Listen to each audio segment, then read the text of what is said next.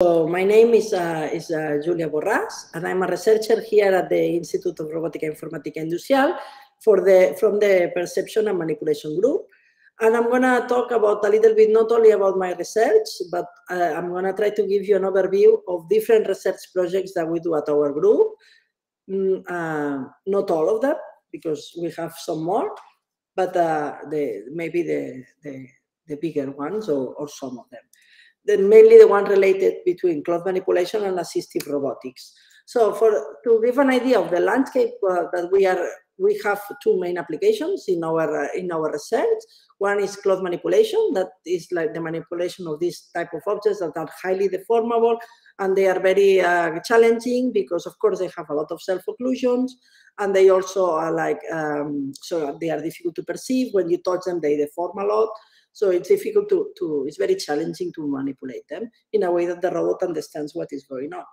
And on the other hand, the assistive robotics, that this is these robots that can help people in different applications. It can be in the healthcare, but also in different agricultural. Also, we have projects on agricultural applications, etc. On the other dimension, we also do research in learning by demonstration, also perception and representation of these deformable objects, development of manipulation skills, mainly cloth manipulation skills, but we can also talk about general manipulation skills. Then we have people also experts in high-level planning, that is in the decision-making, the robot understanding what is the situation and what action can take next.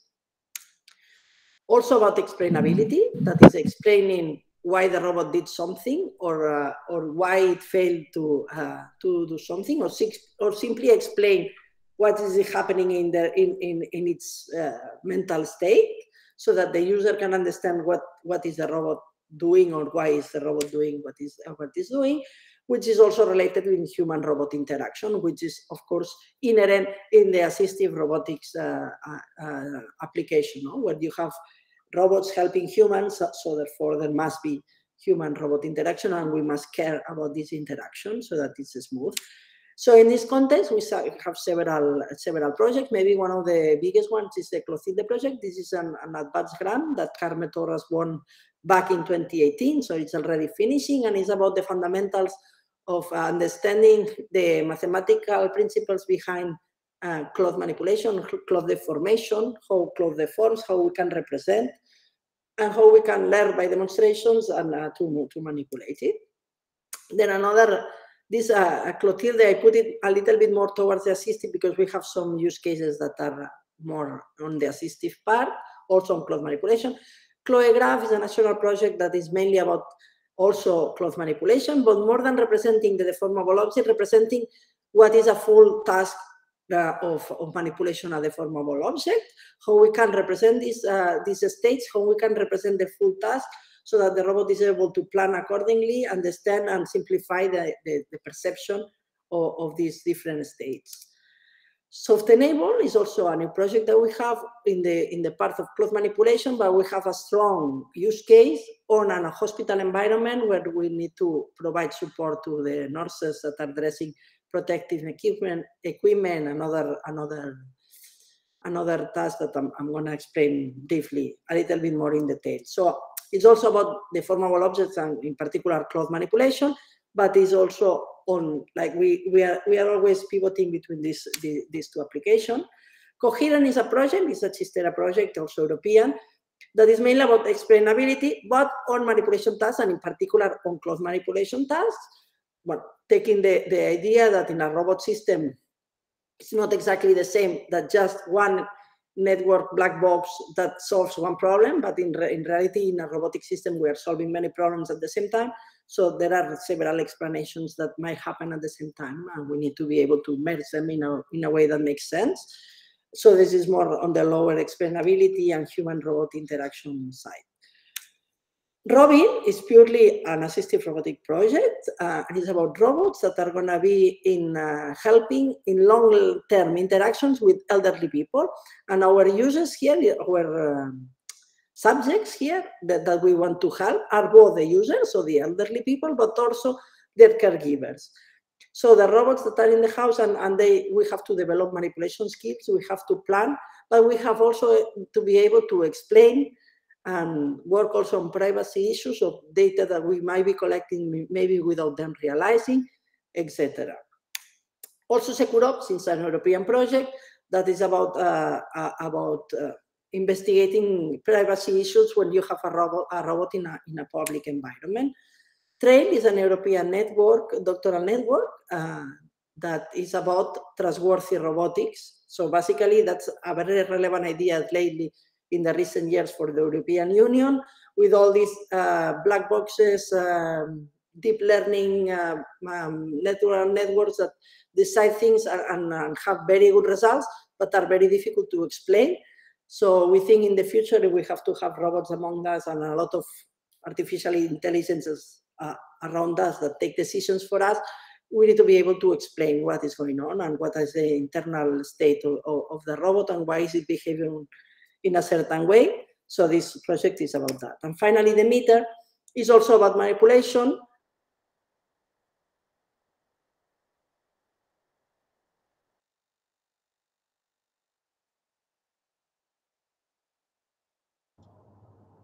Victor?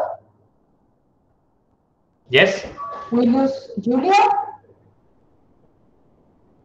I'm going to Sorry? call her. Yeah? Ah, no, sorry. Did you say anything? Yes, it canceled your connection during like half minutes. Yeah. I am back? Yes, now it's correct. What did you mean? The last 30 seconds.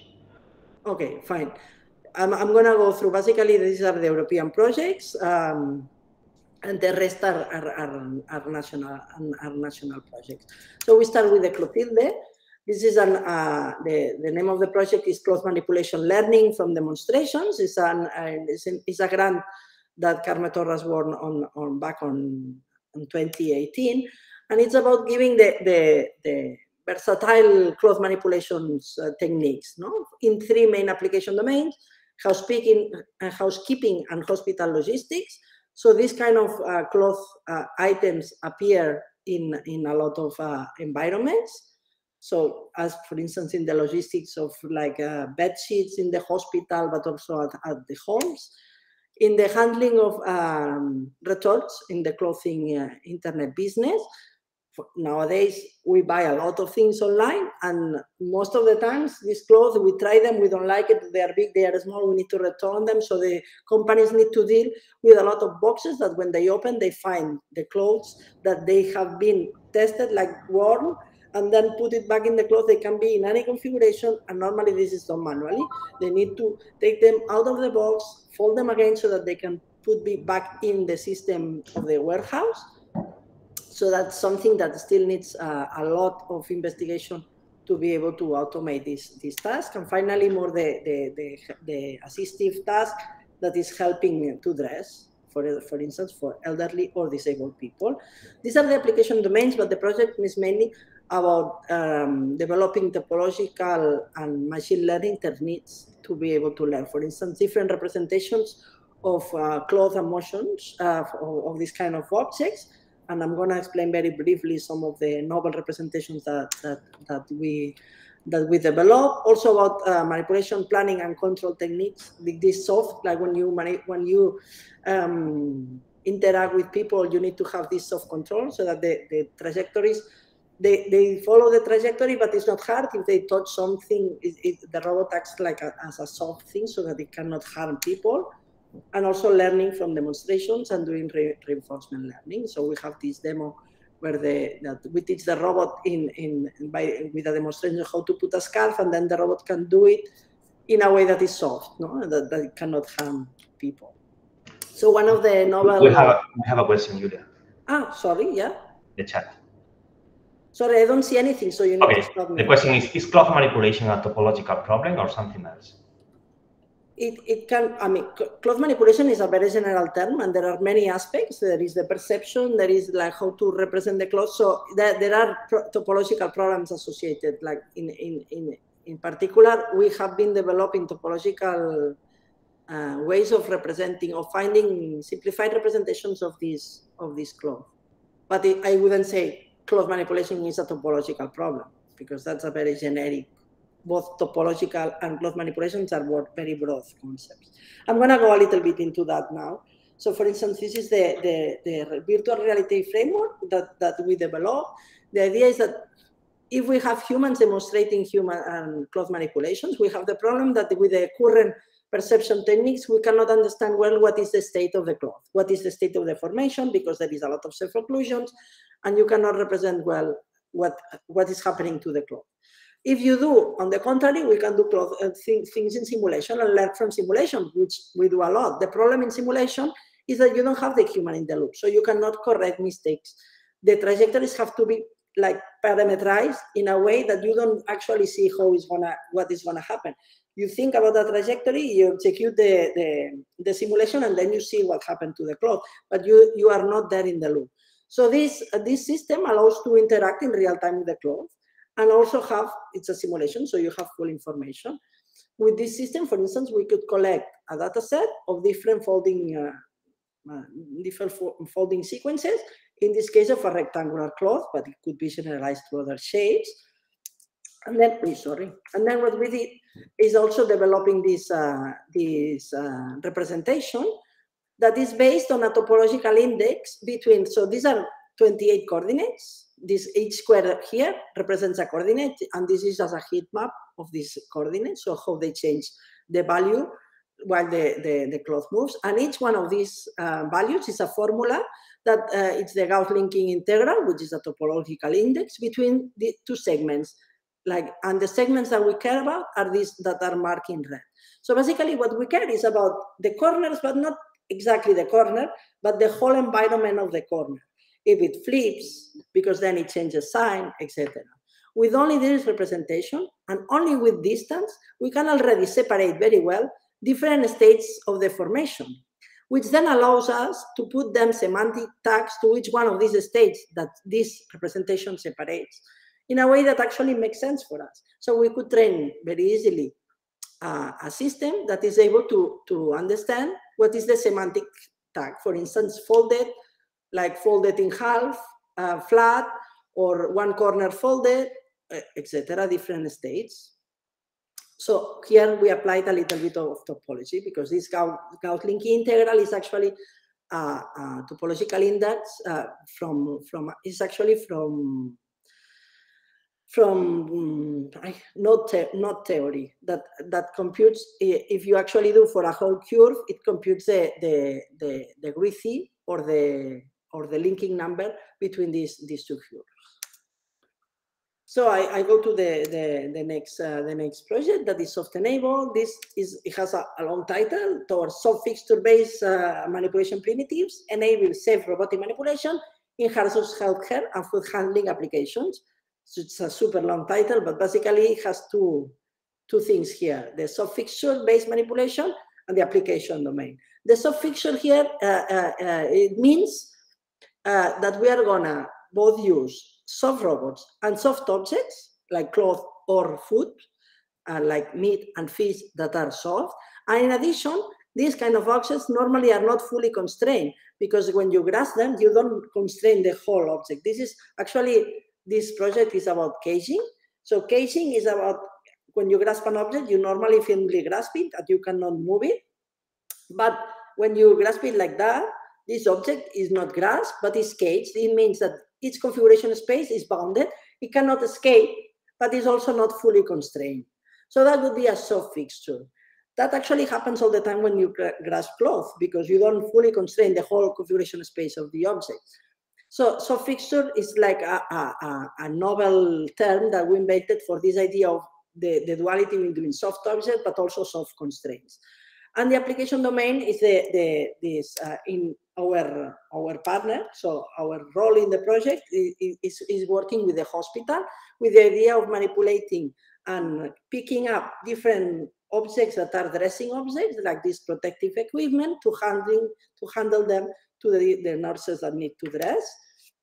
And the other application domain is this, like handling meats in the partner is Ocado. That is an online supermarket that wants to be able to prepare autonomously these cat meats when you order them online. So when we started the project and interacting with the nurses, wait, because this has volume. I'm gonna just remove the volume.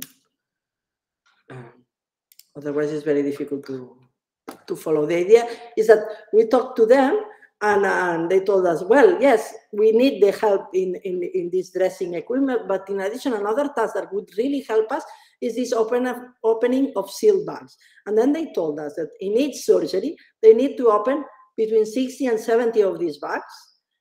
And then in a morning that they do several surgeries, maybe they ended up opening maybe 200 of these bags, and this is just in a single operating room. So if we could automate this is of course a difficult manipulation, because you need to separate the layers and then pull them apart and then offer the object that is clean inside the bag.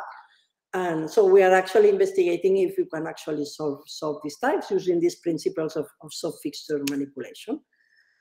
The next project is CloeGraph. This is a national project that is all the titles normally in projects are quite self-explanative. This cloth-like objects grasping, representation, and action planning. So this is a project from me and Guillem Aleñà, and it's about not that much how to represent exactly the deformable object, but how to represent the whole scene. So if we take in a robot system, we have this execution loop where we have a decision-making module where the robot takes decisions and selects what is the action that needs to happen next. Then the action needs to be executed, and the robot needs to be able to perceive what happened with this action that the robot did and what is the current state that we ended up. So we need to recognize what is the current state and then decide again what we can do next according to what happened. In cloth manipulation, this state recognition is the difficult part. So most of the research happens in this state, how we can recognize these states. And normally, it's happening in recognizing ungrasped cloth states. That means when the cloth, we are not touching it, it's on the table, we look at it and we try to understand. In our group, we are working under the assumption that we have these three main macro states, which are folding states that require to manipulate the cloth in this folded state without unfolding them. Then a cloth that is already flat on the table, and we may need to fold it, like this, do these folding sequences that we were seeing before. And then the crumpled state. The crumpled state is a different story. Here, you cannot really do anything, maybe recognizing edges and corners so that you can grasp it and put the cloth in a state that you can recognize what is going on, fold it, or do other tasks. What we propose in this context of the project is that in addition of these ungrasped cloth states, we can also pay attention on what is the grasping state and the environmental contact state. That is, if it's touching the environment or if it's actually grasped and hanging in the air, etc. Because this is going to give us a lot of information and simplify what we can recognize. So our idea here is that we want to represent the whole scene as a graph, so that we have less states to recognize, so that it can simplify the number of states to recognize. We can represent the different strategies to be able to have a decision-making. And we are also investigating what are the parameters that need to be, the low-level parameters that need to be defined in each one of these states, so that we can execute tasks on them. For instance, if it's crumpled, the location of the corners, so that we can go there and grasp them. And we would like to learn that from data from human demonstrations. So what we did first in this example is record people manipulating cloth, and in this case they were actually doing with grippers, so that they had less dexterity than humans. And then we were initially manually segmenting the cloth every time that there was a change in grasp state, every type of contact with environment, or the deformation state, or where the location of the graph was happening. We did that with several subjects, and even though they were asked to do exactly the same task, they all did it the same task with different strategies, different sequences, and different number of steps. So in this representation, we're able to collect all this information in a graph. Here we see that each one of these states represents a scene of a state that corresponds to a different grasp state, location of the grasp, and if the object is touching or not the environment, etc. So here we see already that in this graph we have segmented the scene in a way that we have all the first strategies converge towards having the cloth hanging in the air in front of the users, and then placing it flat on the table and start the first folding sequence, the second folding sequence, and the last fold. They do it in different ways, but but all the subjects, the 8 subjects that we collected, they actually converge into this stepping stone. So we know that basically what this means is that in reality this is a task that it can be divided in subtasks clearly. So also this graph representation allows us to also segment the task in this way. No, that is nice to see. Okay, maybe we can study that separately. So the objectives of the project is the development of this representation in different graph representations. Also, recognizing these states. We have some preliminary results also on that. Then on the execution of the primitives to be able to transition between one state to the other. And so that we have these building blocks that we can put. Okay, we have this stage. I want to go to the other stage, so I need to execute this number of transitions. And finally, sorry, the high-level decision making. So once you have the graph, it's actually very easy to pass it to a classical planning problem, like for instance to strips, because it's transition, so it's the precondition, the effect, etc. So it's actually quite straightforward to pass to them. Maybe the most challenging part is both the representation and the low-level features that we need to execute this task. For instance, here we have some results on the identification of these states. So here we want to be able to detect, in this case we did with training an efficient net, to check if the system was able to detect these different grasping states, no? If it's the cloth is grasped or not, if it's touching the table or not, if it's folded or not, etc. All these states that I've been presenting. And what is interesting in this result is that we saw that when we do the attention maps, so these are the system prints what are the pixels that help or mostly influenced the decision that the network did to output the result. We can see that actually the network is paying attention in the relevant points that we want to pay attention to. We think that this is a good result in the good direction. The application domains that we have for this project, so it's different, like manipulating clothes that are already folded and piling them, putting tablecloth, placing tables, placing cloth flats on the table, etc. Okay, I'm late, so I need to accelerate a little bit, I think. So for Coherent, this is actually another project on the same idea of this graph, but from the explainability point of view. So when we have a robotic system, as I said before, we might have explanation that coming from different levels, no? Maybe we have the deep learning perception tools. On the other level, we have a decision making that is also based on some kind of learning. And then for executing, we also learn these trajectories from different methods. And all these systems, they are able to generate explanations by themselves, but then we need to be able to combine them in a way that is coherent for the user to receive an explanation. So the objectives of the projects are to first develop these explanations in a way they are related in a hierarchical representation, then combine them and decide what to explain. Maybe not everything is relevant, and when to explain it. Maybe the robot needs to be able to autonomously decide when to deliver this explanation, and finally pay attention on how we deliver this message, if the metrics for acceptance, no? How we evaluate if this explainability is satisfactory for the user. And basically, the initial idea of the project was thinking about this same graph representation, if it can help us to deliver a coherent explanation, no? Because we have in each one of the steps, we have the development of the skill to transition from one state to another, and in this skill maybe it requires the different levels of explanation, and then we have them sorted in a temporal way. So we're actually working on that, and maybe it's going to be a variation actually of this graph.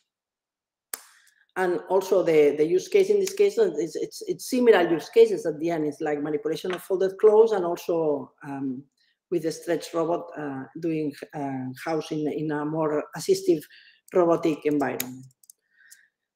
So for the next CSIC-UPC, now we move more towards the assistive robotics, and in this CSIC-UPC is user-centered security framework for social robots in public spaces. This is a project, European project from Guillem Aleñà, and this project investigates about the privacy issues. When you have a robot that is interacting in a public space, for instance, in this use case, we are having a robot that is in a ferry and is going to interact with passengers, providing them information. And this project is about how we define this security framework, about making sure not only that the interaction with the robot is safe in the physical way, but also in the high level, in the privacy issues.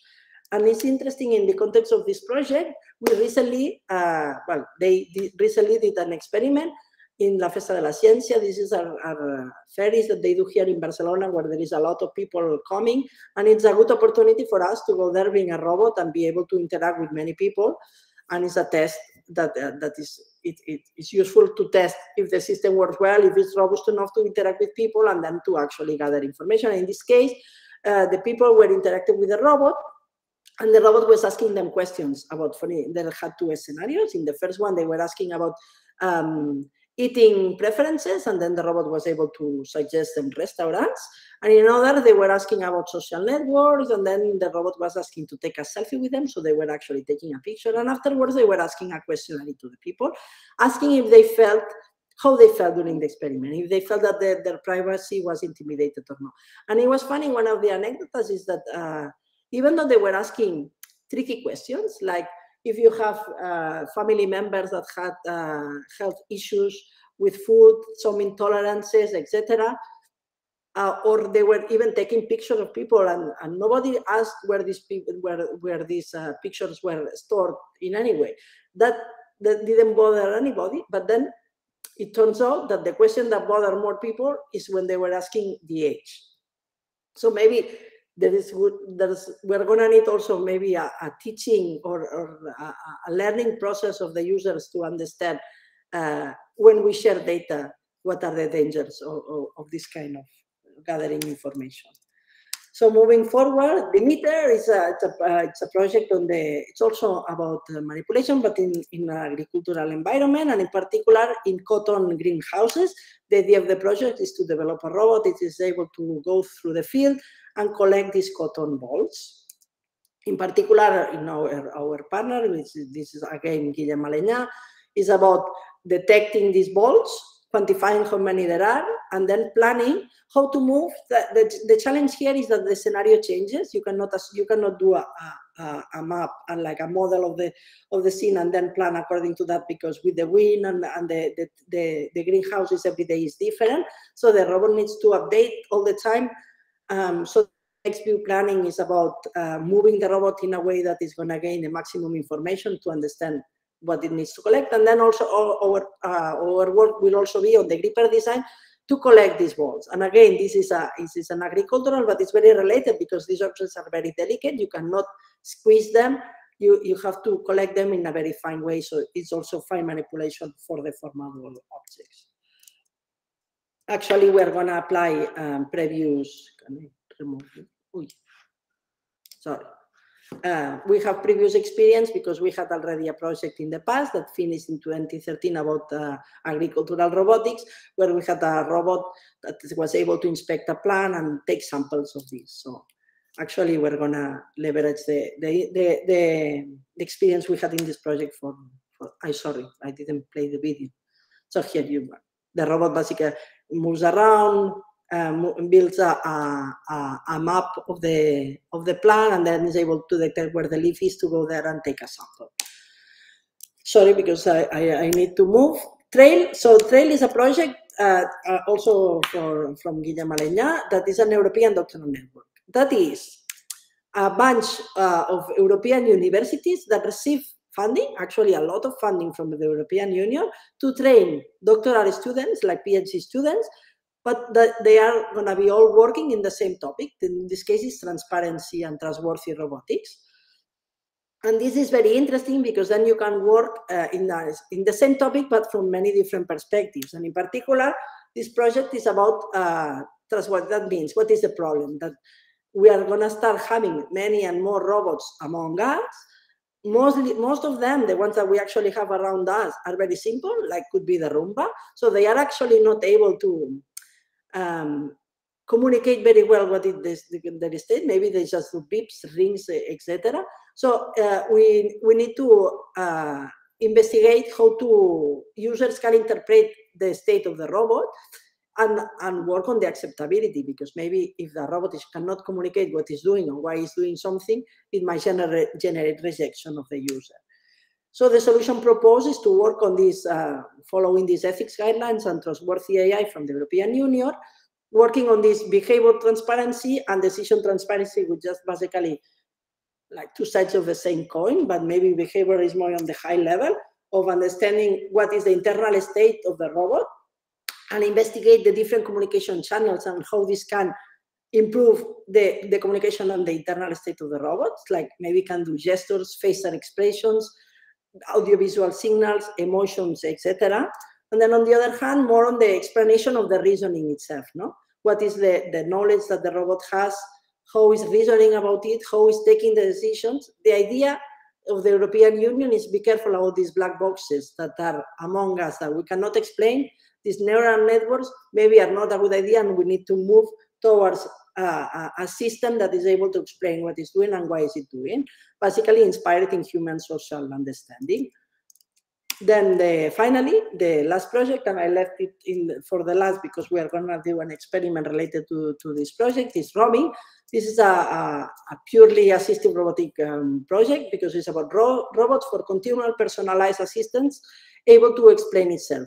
The idea of this project is to have a robot in a healthcare house for elderly, or maybe in the houses of elderly people, that might do tasks and the subjects here. So the people that we want to help is both the users, so the elderly people, but also their caregivers.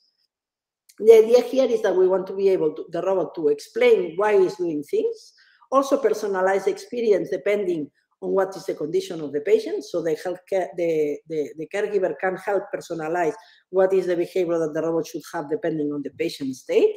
And also understanding that if you have a robot in the house, people normally tend to talk to them, and we need to be able to gather information about this interaction that now most of the people talk to the robot, and the robot is not able to understand what is there, or gather information about this chit-chat information. So this project is about being able to gather information about that.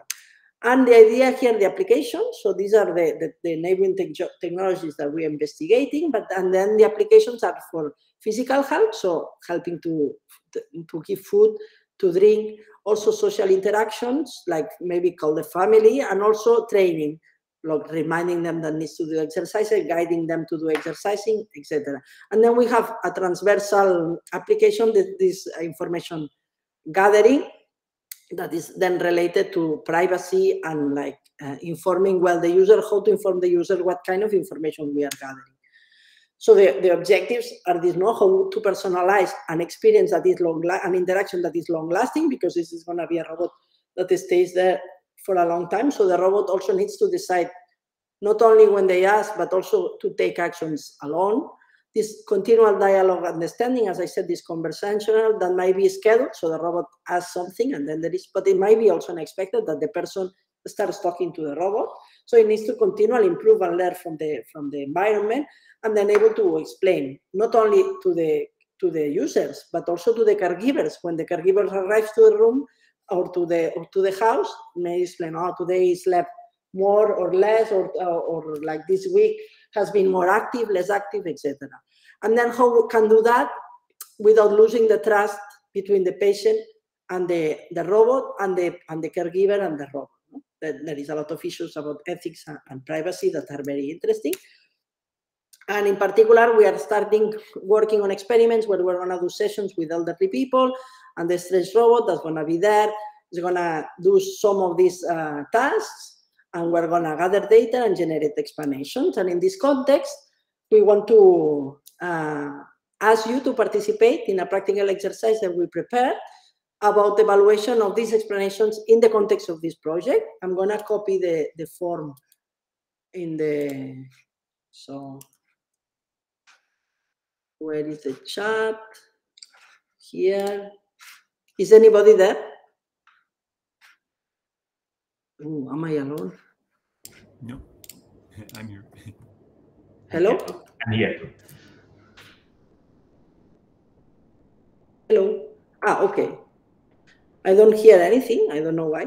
Anyway, the idea here is like before entering the form, I'm telling you that I'm going to introduce to Roberto, which is the student that prepared the form that you're going to evaluate. So the idea is that we're going to show you a scene of a robot interacting with a person doing a task. And then we're going to ask several questions to the robot. In this scenario, or maybe in variation of the scenario where something failed, and the robot is going to explain, okay, why didn't you do that, etc. And you need to answer if you think that the explanation given represents correctly the scene, or it could be satisfactory for you as a user. Then we're going to talk a little bit about what we did here and why we did. So, Roberto, can you turn on the...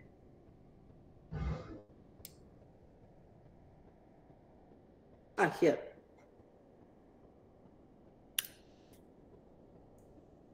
So, hello? Yeah, okay. Hello. So, people can connect to the form and do them. And when you are done, maybe you can say it in the chat, okay, I'm done. And more or less when everybody is done, we can start explaining a little bit. We cannot explain you before because then we would contaminate our responses to the... So we're gonna give some time. Is it working? Is people using the form? Please say something. Okay. Thanks, Bruno, for being okay. Yes. Very good.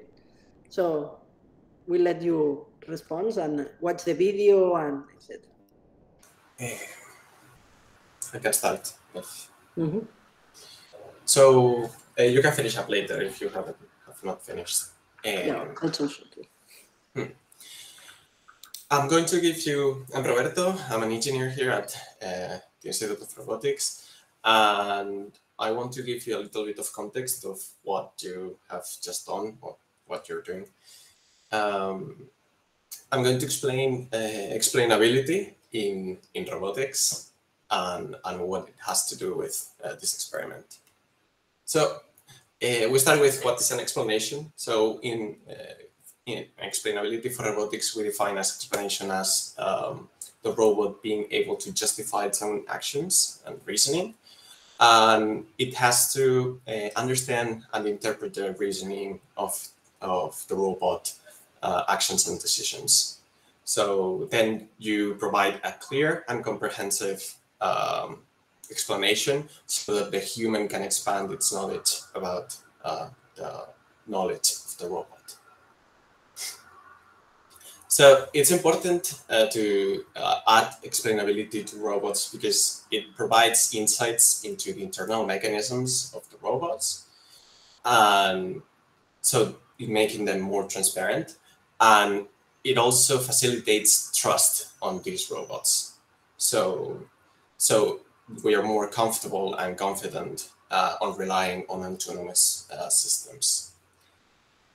You enable accountability. So if the robot does something, you can trace back why it has that, and then you can fix it in a feature in the next update. You can also, and finally, for regulatory compliance, it's very useful to have robots that can explain its own behavior so that you can have a better understanding of their decisions. So some of the problems are that developing accurate and interpretable models for these robots, and there's also this trade-off between explainability and performance, where if you want a black box that performs really well, it's going to be a black box, and you are going to have limited ways to interpret that that model and create explanations out from that. And if you have a very interpretable model that you can extract very robust explanations, then you might lose some performance in the process. So finally, what you have seen in the tests is that there are 4 types of explanations that we have introduced here. First, the causal explanation, the counterfactual explanation, failure explanation, and descriptive explanation. So all of these play a different role on explanations. It's not a complete list, and there could be many more questions that you can add, or even you could combine them and explain them and create more complex explanations. So the first one is the causal explanation. This is why you did something, and what we want is to describe the reason to perform the action. So to do this, we need some causal information of what's the expected effect of an action, so that you can know how to you can know the reason of executing that action. The second one is the counterfactual explanation, where you ask, what would you do if something? And what you do is you change the state in a way that the robot has to reason in a hypothetical or in a different scenario than what actually happened, and you can change the state and execute it from there and see what would your actions be in that situation. And it's important to state that all of these explanations are from the behavior of the robot. So it's not explanations about the world in general, but it's explanations about the specific actions that the robot will or has executed. Then is the failure explanation. When the robot fails, it has to create a report of why it has failed and what caused it. And you have to trace this behavior up to the source of the error itself. And finally, this is the simplest one, the descriptive explanation, where you log and collect all of the executed actions, and then you provide all of the executed actions into a compressed and simple way for the human to understand what it has done. So that way you can have a report of what has happened and what the robot has done in that situation. So these are the 4 types that I have included in the experiment, and the answers generated by the robot are generated using a system that will be presented shortly in an upcoming presentation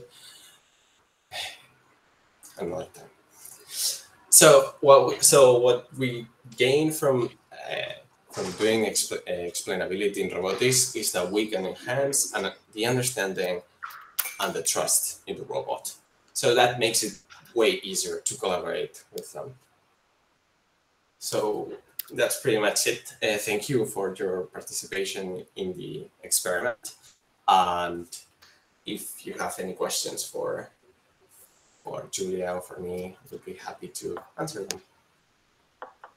Yep.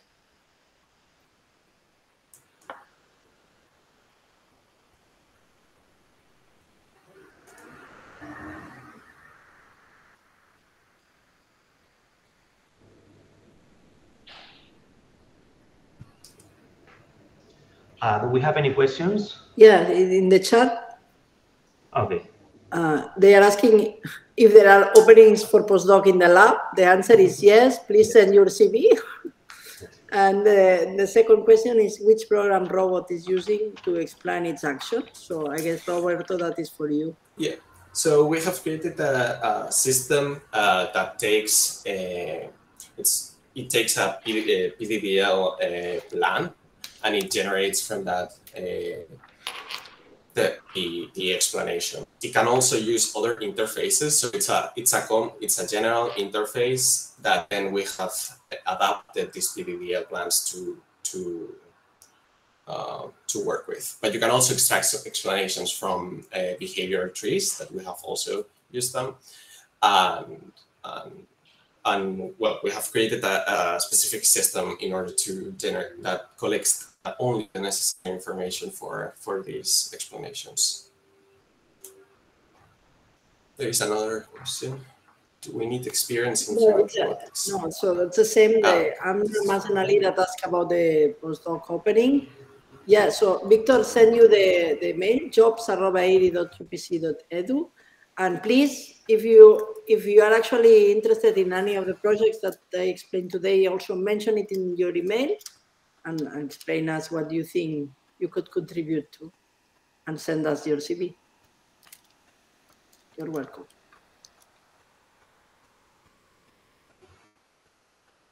Any other question?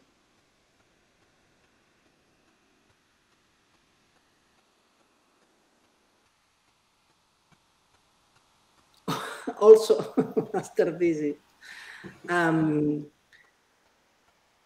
Yeah, I don't know how master thesis, depending on the university that you are and the master that you are, and I don't know this just Jaiman where you are, but yeah. So we normally do master thesis with the university that is partnered with us, which is UPC, but I guess we can also do master theses. Just contact us with the mechanism that the university provides to do so, and we can talk about it.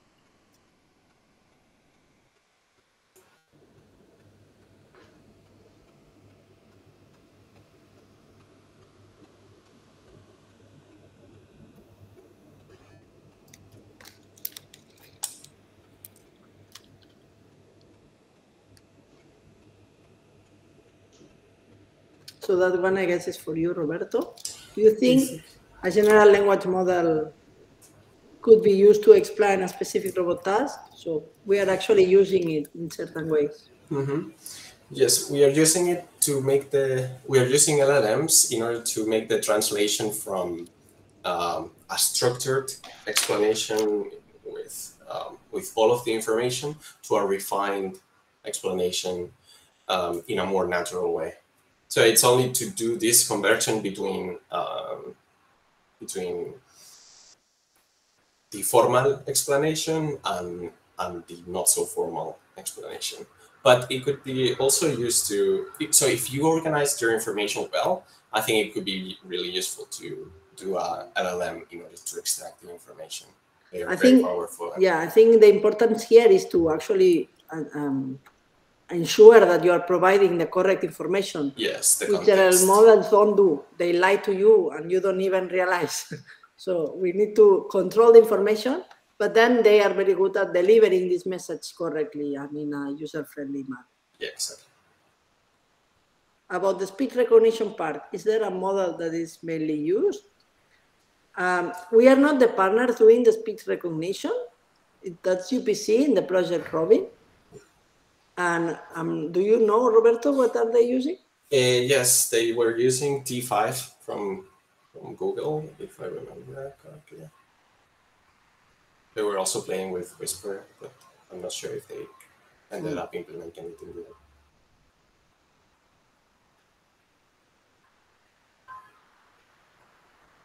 So,